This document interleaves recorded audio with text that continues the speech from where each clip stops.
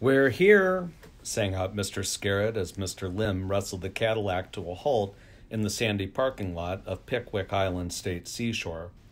Oscar, who had fallen into a troubled doze, dreams of tentacled trees writhing around in his brain, opened one eye. He saw an eye looking back at him. He opened his other eye. He saw another eye looking back at him. They both belonged to Lourdes Mangubat, who was leaning close to him. "We can escape from these guys," whispered Lourdes very quietly. "When we get out of the car, I'll stop Mr. Scarrett's toes and trip Mr. Lim. You can run for the lifeguard." "No, whispering in the back seat," said Mr. Scarrett. "Actually," said Oscar, "I want to see where they're taking us. I can't explain everything right now, but I kind of need to find out what's going on." "That could be cool too," said Lourdes. "I'm glad you think so," said Oscar. Do guys in black show up and take you to the beach very often?" she asked. "Believe it or not, this is the very first time," replied Oscar. "Oh, interesting. I've never actually been to the beach," she said thoughtfully. "Usually, I spend the whole summer at Elite Select Pro Development Baseball Camp. This should be fun." "Well, the next time men in suits come to take me for a ride," said Oscar, "I'll make sure to call you." Lourdes giggled. "What's so funny?" demanded Mr. Scarrett. "Huh?" "Nothing," replied Oscar. "A beautiful day at the seashore," roared Mr. Lim, stepping out of the car. "Let's get moving," said Mr. Scarrett. "Kids, bring the cat," because we would never leave a pet locked in a vehicle on a summer day. "Last one there is a rotten tomato," added Mr. Lim, locking the car behind him. "And you know what happened to rotten tomatoes." "Are you limping?" Mr. Lim asked Lourdes after a bit. They had crossed the parking lot and were on the sand now. "How come you're limping?" "My toe hurts," said Lourdes. Oscar glanced at her, embarrassed. "Let me have a look at it," said Mr. Lim. "That's all right," began Lourdes. "No, really, let me have a look at it," ordered Mr. Lim. "Okay," said Lourdes. She sat down and untied her shoe. Mr. Lim crouched beside her. She slid her foot out, and Mr. Lim had a look. "By golly, it's dislocated," he said. "That's my fault," said Oscar miserably. "I'm really sorry, Lourdes." "We'll take care of it in a jiffy," said Mr. Lim. "Really?" asked Oscar. "This might smart, Lourdes," said Mr. Lim. Oscar get out of the way. "Mr. Scarrett, grab her." Mr. Scarrett slid his arm under Lourdes's and hoisted her off the sand. Mr. Lim held her toe in his hand and pulled. Oscar could swear he saw it stretch out to twice its length, like it was made of rubber. Then Mr. Lim let it go. With a popping sound, it snapped back into place. "Wow," whispered Lourdes as Mr. Scarrett lowered her gently to the ground again. "That hurt." "I figured," said Mr. Lim. "Lefty Lefkowitz passed out when I performed the procedure on him after the Union Street job. But what was the good in telling you about that beforehand and getting you all worried?" "Excellent point," muttered Lourdes through clenched teeth. "Try walking on it now," said Mr. Lim. Lourdes cautiously put weight on her foot. She raised her eyebrow. She took a step. She took another. She put her shoe on. She ran to the edge of the parking lot and back. She did a cartwheel. "With perfect form, of course. Hardly hurts at all," she said. Oscar let out the breath he'd been holding. At least these guys were good at something. "I got pretty skilled at first aid back in the day," said Mr. Lim proudly. "Came in handy, really," added Mr. Scarrett, "what with all the broken bones we encountered." Before Oscar and Lourdes could think about what that meant, Mr. Lim set off toward the crowds of beachgoers on the far side of the dune and called, "Come on, let's get cracking." Oscar felt a feeling that, like a lot of things he'd witnessed lately, two men in black suits and black hats with their pants rolled up to their knees and their fish-white feet bare amid the splashers, swimmers, frisbee tossers, and surfers of Pickwick Island seashore was a sight never before seen by human eyes. You rarely run across guys dressed like morticians at the beach. And even when you do, they're never passing an orange cat back and forth with a couple of kids and constantly saying, bless you, to one another who is sneezing, to one of them who is sneezing. But if Mr. Lim and Mr. Scarrett struck out, they hardly seemed to notice the stares. And they sure didn't care. They just trudged through the sand, wearing their black felt hats, sweating like coal miners, plowing furrows in the beach among the blankets with their big feet. But two giant men in black weren't the only questionable spectacle on the beach. Oscar noted uncomfortably that things felt slightly off. The laughter of kids and moms and dads darting in and out of the surf ran against the blue sky like the echoes of an alarm bell. The screams of excitement uttered by wave riders fluttered on the edge of hysteria. Arctic terns shrieked as they dove at sandwiches held by toddlers. Unruly clouds seethed overhead as waves churned against one another, and all the while, high-pitched wails echoed against the sky. Oscar wondered what was going on. Maybe the last inscription he'd seen on the watch had been right. Maybe this was out of joint, and maybe these people were starting to feel it. Slowly, the noise and activity began to die down. A strange hush settled over the beach. The waves calmed until the surface of the ocean lay as smooth as glass. Beachgoers stopped what they were doing and turned to look, and then, slowly at first, and then faster and faster, the sea drew away from the shore several feet, and then several more, and then more and more and more, until it seemed as if the salt water would recede all the way to Portugal, leaving the ocean floor bare to the horizon. "Clear the beach!" cried the lifeguards, blowing their whistles frantically. But there was no time, because now the water had stopped retreating and it was rolling towards the dune in one giant wave. It moved faster and towered higher as it came. The line of surfers who'd been left stranded started to run. Kids with boogie boards scrambled towards higher ground. The mothers and fathers of the toddlers and floaties grabbed their babies and tried to flee. But it was happening too fast. "Oscar, Lourdes, Mr. Scarrett, hold on to me," cried Mr. Lim. They did, luckily. Mr. Lim was quite large, and there was plenty to grab. Sleeves, lapel, long black tie. Just as they all clambered onto Mr. Lim, the rogue wave crashed across the beach. When it hit, it was 6 feet high, but it spread out as it rolled in. Soon it was 5 feet high, and then 4, and then 3, and then knee-deep, carrying with its folding chairs and umbrellas and ice chests and paperback books, and decks of cards and sunglasses and hats, and paddleball paddles, and skimboards, and sunscreen and Mountain Dew bottles, and tumbling over the sand here and there, people. It rolled everything up into a giant froth and washed its load over the dune and across the boardwalk through the changing house and dumped it into the parking lot. The beach lay deserted in its wake, and Mr. Lim towered like an oak in the middle of it all, unmoved, with Lourdes, Oscar, Mr. Scarrett, and Dr. Soul clinging to his suit. The water slid back to the ocean placidly. Oscar let go of Mr. Lim and breathed a sigh of relief, because even though a few babies howled, nobody seemed seriously hurt. But he wondered, had this wave happened because time was out of joint? And was time out of joint because he'd stopped the watch? Could this mayhem be his fault too? Whew, close one. "We'd better get this young man to the boss," said Mr. Lim, wringing the water out of his pants cuffs. "Pronto. Things are changing faster than we thought." They set off north along the shore. "Where are we going?" asked Lourdes 20 minutes later as they struggled through the endless sand. "When will we get there?" "Look, I think that's where we're headed," said Oscar, pointing at a speck in the distance. Mr. Lim, Mr. Scarrett, and Lourdes squinted. "I don't see anything," said Lourdes.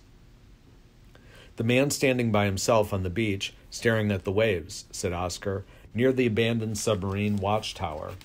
Silently, the others scanned the sand. Finally, Lourdes said, "I see him, a speck on the shore."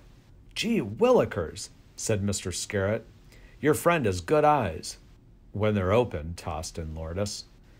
"If you're talking about his batting technique," said Mr. Lim, "I have to agree." As they approached the man, Oscar could see he was thin and tanned. From behind a cascade of long blonde bangs, his eyes pondered the waves. He studied each one intently, as it broke over the sand. He watched them all crash and swirl together and combine into small rivers that flowed back to the sea, and then pull apart and reform and break again, over and over and over. From time to time, the man smiled a little at what he saw. He seemed to be observing something spectacular in the never-repeating patterns of ocean waves. "Oscar and Lourdes, allow me to introduce Dr. T. Buffington Smiley," said Mr. Lim, "Professor Emeritus at Massachusetts Institute of Technology, California Institute of Technology, Rensselaer Polytechnic Institute, and Gloucester County Institute of Technology," added Mr. Scarrett. "Our boss," concluded Mr. Lim. "Pleased to meet you," said T. Buffington Smiley, pulling his blue eyes away from the water to gaze kindly at Oscar and Lourdes. "Why are we here?" Lourdes demanded. T. Buffington Smiley blinked at the bluntness of her question. "Mr. Lim, did I ask you to bring this delightful young woman?" he asked. It sounded like he was being a jerk. It sounded like he really wanted to know. It sounded like he honestly couldn't remember if he'd requested Lourdes's presence. "She kind of invited herself," said Mr. Lim. "Under circumstances beyond our control," added Mr. Scarrett. T. Buffington Smiley turned his face back toward the ocean. He never lost his smile. "How about if we take a moment to contemplate the waves?" he said. "Maybe," said Lourdes, pointing with a quivering hand to a 200-year-old warship under full sail, carrying men wearing red coats who peered glumly over the rail as they cruised by. "We should contemplate that antique boat full of British soldiers." Oscar gazed at the ship in fascination and in dread. It seemed to have sailed in straight from the Revolutionary War. Time must be way, way out of joint, he realized. Mr. Lim and Mr. Scarrett observed the ship, exchanged a rueful glance. "Right," said T. Buffington Smiley solemnly as the ship sailed out of sight. "You're exactly right. Things are getting weird, and they're going to get weirder." "What do you mean? Do you know why these things are happening?"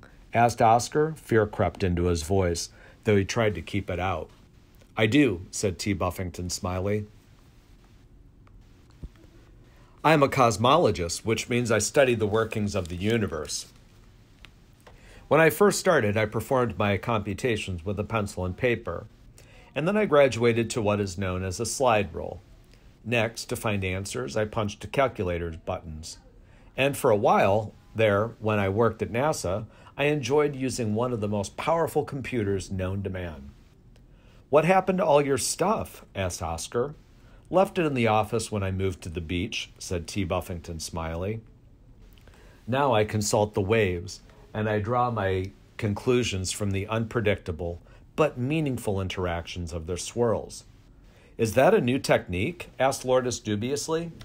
"Yes," replied T. Buffington Smiley. "I am the first and only scientist in the world to use it. So far, but it could catch on." A breaker crashed near their feet. It shot up the sand further than one before. "A new sun," said T. Buffington Smiley finally, "is lifting the tides. More every day." "What new sun?" asked Lourdes. "A rogue star out there," said Professor Smiley, waving at the heavens, "caught in the gravitational field of our solar system. I can see its influence in the patterns on the waves. I calculate that it came within 19 seconds of passing us safely by. But last night, there was a glitch in time, and 19 seconds went missing at exactly the wrong moment. Now the star is caught in our solar system's pool and approaching us. Soon, astronomers will detect it, and after that, it will become a second sun in our sky." "How do you know about the rogue star if astronomers haven't detected it?" asked Oscar, his unease growing, especially at the mention of the 19-second glitch, which he was pretty sure he was responsible for, since who else had caused a 19-second hiccup in time except for him?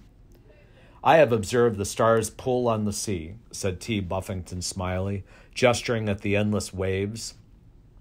"I have traced the movements of the waves and the tides all the way into space to confirm the rogue star's existence." "So, what do we do?" asked Oscar. T. Buffington Smiley raised one finger and observed the sea as it ebbed away again. "I, personally, will do what I always do, which is watch for the wave that tells me the answer." Before them, the ocean heaved forward, and a towering swell sped toward the sand, lifting the gray surface of the water like the back of an enormous beast, until it reared, tipped, and broke with a roar, darting in a foamy sheet up the beach to inundate their feet. "That one was almost as big as the one that wiped out all the picnic blankets," observed Mr. Scarrett. As the wave receded with flecks of quartz and pearlescent shells flashing in its wake, the next roller tripped over it, thudding onto the sand, causing the whole beach to reverberate like a hollow floor pounded by 1,000 boot heels. It slid back down shore only to be devoured by the next wave. And something about this enormous breaker snapped T. Buffington Smiley out of his reverie. He turned to Mr. Limb and Mr. Scarrett. "Maybe you two can take this cat for a walk. Lourdes, too." "I'm allergic to cats," said Lourdes, sneezing at the mere mention of a stroll with Dr. Sol. "No," said T. Buffington Smiley, regarding her thoughtfully. "You're not. Cats just make you nervous. Take a deep breath. Relax. Visualize Dr. Sol's silky orange fur and his mesmerizing green eyes. Ponder the mystery that is the cat." Lourdes cocked an eyebrow as if to say, "I know this won't make me stop sneezing," but she didn't protest. Dr. Sol picked his way across the damp sand and rubbed himself against her ankles.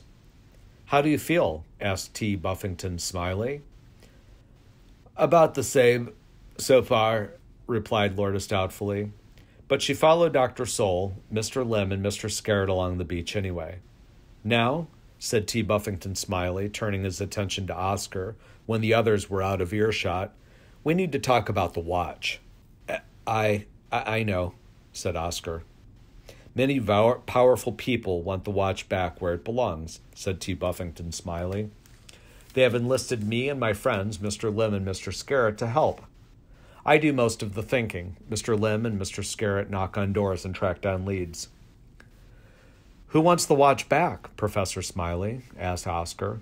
"The FBI, the CIA, the Pentagon, NASA, the Smithsonian Institution, the Franklin Institute in Philadelphia, and the Veter Klam Thimble and Handle Timepiece Museum of Mount Etna," said T. Buffington Smiley, "for starters." "Wow. Those places are all pretty good at finding things. Why did they need your help?" asked Oscar. "Because I'm even better at locating lost items than they are," said T. Buffington Smiley, "partly because I have colleagues like Mr. Limb and Mr. Scarrett who are skilled at searching door to door, partly because I know the right questions to ask. And now I have to ask you one of those questions, and I hope you will answer honestly. Do you have the watch hidden where Mr. Limb and Mr. Scarrett can't find it?" "No," said Oscar. "Did you have the watch?" asked T. Buffington Smiley. "Yes," said Oscar. Just admitting this made him feel 1,000,000 times better. "Would you mind telling me how you got it?" asked T. Buffington Smiley. "My neighbor gave it to me," said Oscar. "Miss Ellington." "Does she by any chance ride a giant tricycle?" asked T. Buffington Smiley. "Because Mr. Limb and Mr. Scarrett have been searching Mount Etna for the rider of a giant tricycle who was caught on security camera footage around the time the watch disappeared from its tamper-proof, fireproof, bomb-proof vault in the basement of Viderklam Thimble and Handheld Timepiece Museum, which for years has been its rightful home. She does have a trike like that, said Oscar, but Miss Ellington would never steal anything. I don't know how the watch got on her kitchen table. She said I could have it as a token of appreciation for helping water her tomatoes, which was weird because she never gives me a token of appreciation for helping water her tomatoes, except for maybe some hot chocolate. When he finished, Oscar felt like he could breathe for the first time since he fabricated his Homer. He hadn't realized how badly he needed to tell somebody about everything that happened. Men were knocking on her door. Mr. Lim and Mr. Scarrett even though I didn't know who they were at the time. I guess Miss Ellington wanted to get the watch out of the back of the house before they came in the front. But after she gave it to me, I think I made a mistake. Which was? Asked T. Buffington Smiley. I used it to stop time so I could hit a home run, said Oscar, staring at his feet in the sand. I see. And how long did you keep time stopped? Asked T. Buffington Smiley. 18 seconds, said Oscar. 19 if you add the second one my mom was yelling at me about my socks. Anything else you want to get off your chest? Asked T. Buffington Smiley. Yes, said Oscar. After I used the watch, I put it in the bread box for safekeeping, but it disappeared. Wow, said T. Buffington Smiley. A rapidly escalating catastrophe. What's going on, Professor Smiley? Oscar blurted. Is there more to the story? I did something terrible, didn't I? That's why there was a miniature tsunami at Pickwick Island seashore. That's why the trees have tentacles. That's why there are pterodactyls in the sky. Yes, T. Buffington Smiley said slowly. But don't panic. We may be able to fix this, he paused, although it won't be easy. All I wanted was for the Wildcats to win. It was my fault they were going to lose because I got Lourdes injured. Everyone was counting on me, moaned Oscar. That's why I used the watch. Oh, I can't believe I did this. Wait, what did I do exactly? You broke the universe, said T. Buffington Smiley. There's no other way to put it. How could I have done something so terrible? Wailed Oscar. Here's how, replied T. Buffington Smiley.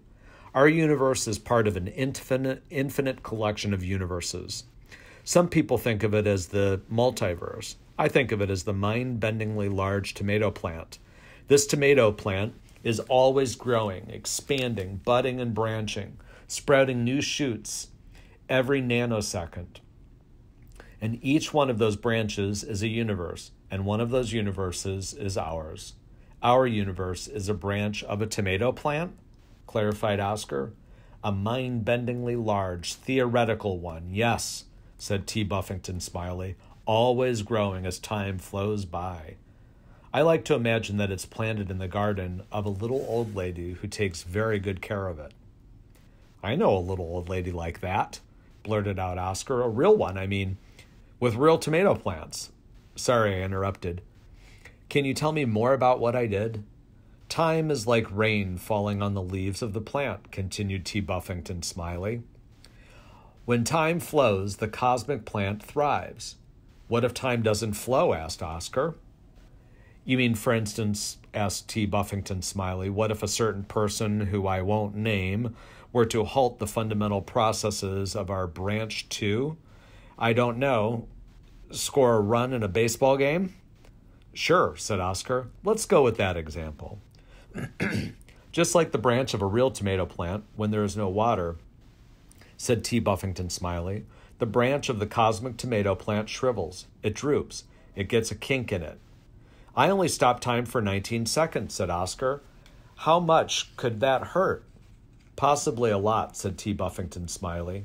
Those 19 seconds you took are bouncing around the universe right now like a hand clap in an empty stadium.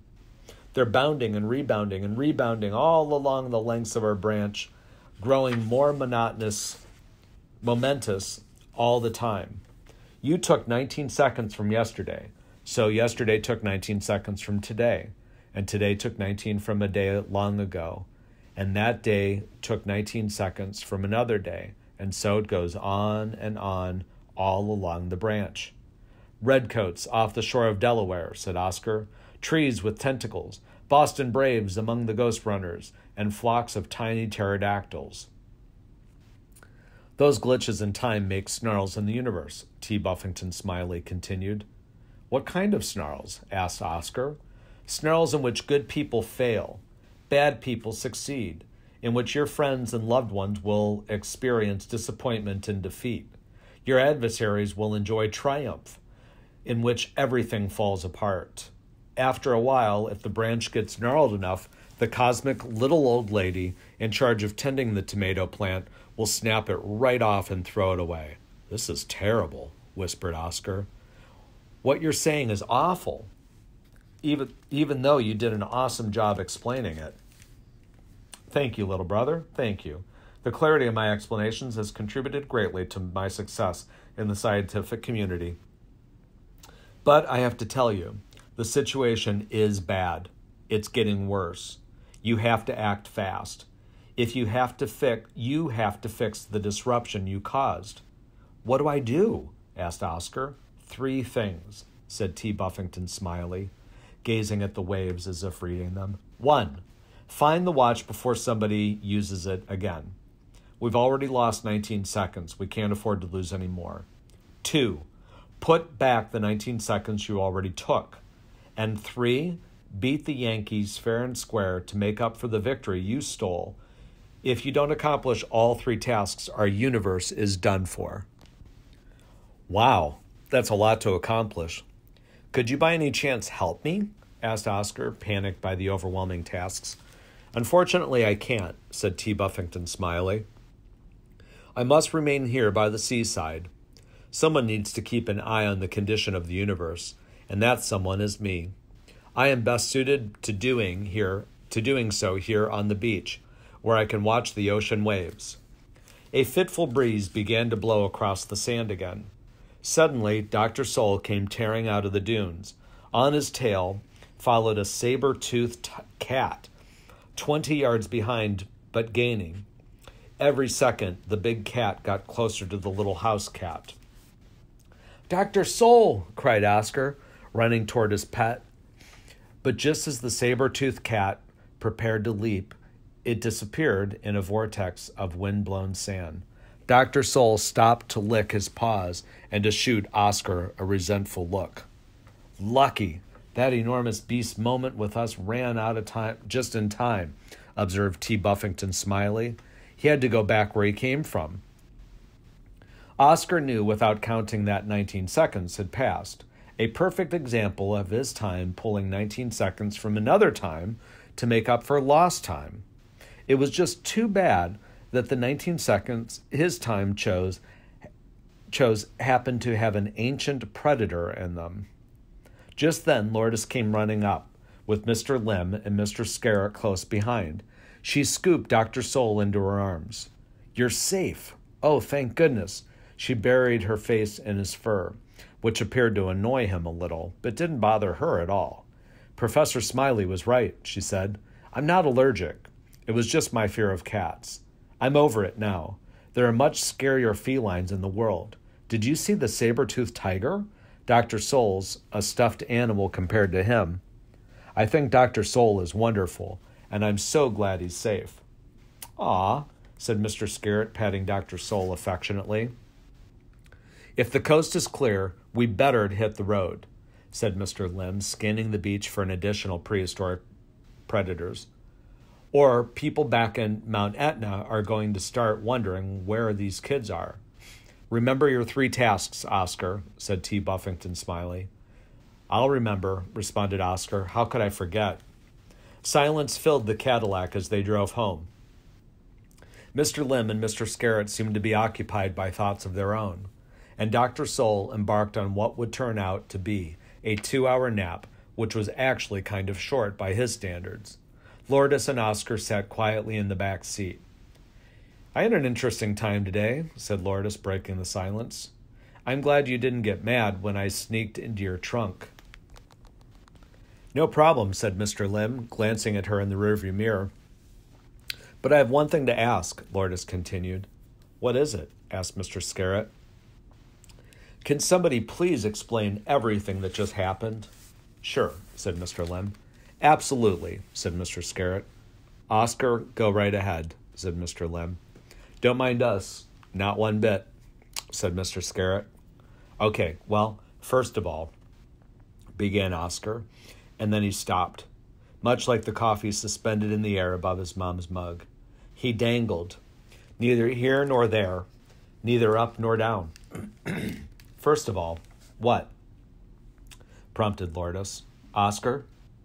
He needed to tell her something, obviously, but unfortunately, the truth was not an option. For one thing, it involved his cheating at baseball, which he really didn't want to reveal to Lourdes Mangubat, the best baseball player he'd ever known. The truth also involved Oscar's breaking the universe, which was just terrible. Maybe he could get away with only part of the truth. Which part, though? He imagined different lines he might deliver. I fudged. No. The multiverse is a cosmic tomato plant. I broke the limb we live on. Didn't exactly have the right ring. I have to accomplish 3 impossible tasks. Sounded like the beginning of a movie with elves in it. Oscar looked up, flustered. Lourdes was staring at him. There's a watch, he burst out finally. It's missing. Professor Smiley lost his watch? Asked Lourdes. Yes, said Oscar slowly, feeling Mr. Lim's and Mr. Scarrett's eyes on him. He knew they knew this wasn't the whole truth, but Oscar blundered on. Professor Smiley lost his watch. Does he need your help to find it or something? Pressed Lourdes. Oscar hesitated. If he explained any more, he would reveal too much. Yes, answered Oscar simply. I could help you find it, said Lourdes. Uncle Noni left his metal detector in Mom's garage. He won't mind if we use it. He won't be back from Manila for 3 years, at least. The only thing is, if Professor Smiley lost his watch, why are we going back to Mount Etna? That doesn't make sense. Shouldn't we be looking around Pickwick Island? When Oscar didn't respond, she asked, Is there something you're not telling me? Actually, said Oscar, it's a little complicated. I think it will take more than just a metal detector to find the watch. Professor Smiley isn't exactly sure where to start looking. He asked me to help him think it over. I'm good at thinking, Lourdes declared. She stared straight ahead, but Oscar could see her watching him out of the corner of her eye, waiting for him to ask her to help find the watch. Want to come to my house tonight after the game and think it over together? We can have a bonfire in the backyard with s'mores.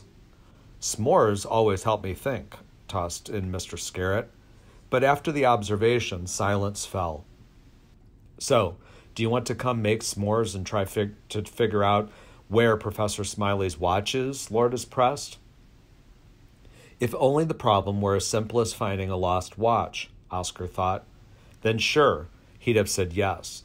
But he lied, cheated, broken the universe. That was not so simple, and it was not a problem he wanted to or even could share with Lourdes. Thanks, he replied, but I can't. Oh, okay, said Lourdes, sounding stung. Fine. It's just that it's my mission. T. Buffington Smiley gave it to me for a reason, said Oscar. He noticed Mr. Lim watching him in the rearview mirror, but as soon as he met Mr. Lim's eyes, Mr. Lim looked away. Really? It's okay. I don't care, replied Lourdes tardily. The look she gave Oscar before turning to stare silently out the window for the remainder of the trip made him feel like he'd just dropped a fly ball in the bottom of the ninth. And that fly ball was Lourdes Mangubat's feelings. And of all the fly balls he dropped so far in his life, this was the one Oscar regretted the most.